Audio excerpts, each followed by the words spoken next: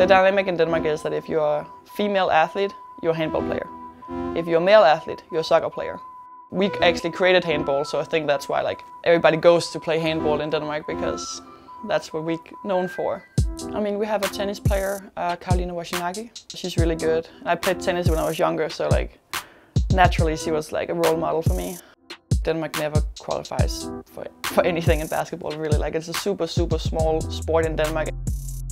We had one game left against Sweden, and we knew that we were gonna, like, if we won, we'll go to the Euro Cup, and if we lost, that was it.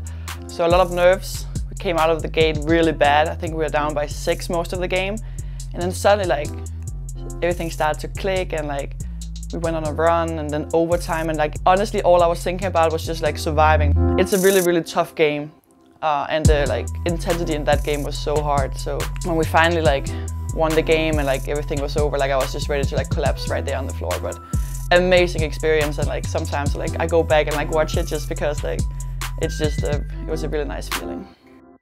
People don't really understand it back home. They're like, really? Like, how? Like, we qualified? Like, I don't know what to say, but it's really rare, and like we're getting a lot of media like coming down here actually to showcase what this is, and I think everybody's gonna love it. Most people don't even know what 3x3 is. Like, being down here just helps boost the attention which we need if we want to like go further with our national team. In a whole calendar year, there is one game that is being shown on national team week back home. So like actually having like these games on TV is like, it's a big deal. Like, we're blowing it up on social media, like, oh, everybody come watch this, because if we get a lot of views, maybe they will start like covering more of it. Like, they will get their eyes open for like, hey, women's basketball, maybe we should cover some more of it, because it actually like pulls people's attention. I mean, I can't stress enough how big a deal it is for us to be here, not just for us as individuals or for us as a team, but like for the whole basketball society in Denmark, to be honest.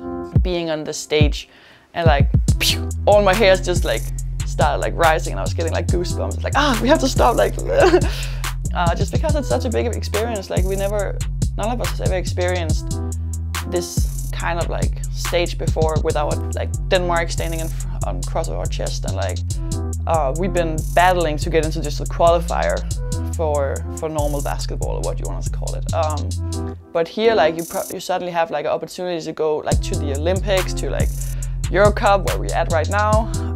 And coming from Denmark, you never ever thought that Olympics would even be an option for you if you're a basketball player. It's been a dream and all of that, but it's always been so distant that I didn't even like really think much about it. I mean, we played big games in college and all that, and like in our professional clubs, but like this is different. Like, it says Denmark on your chest, like you represent your country, you're doing it for Denmark. Like, it's different, it's a big deal.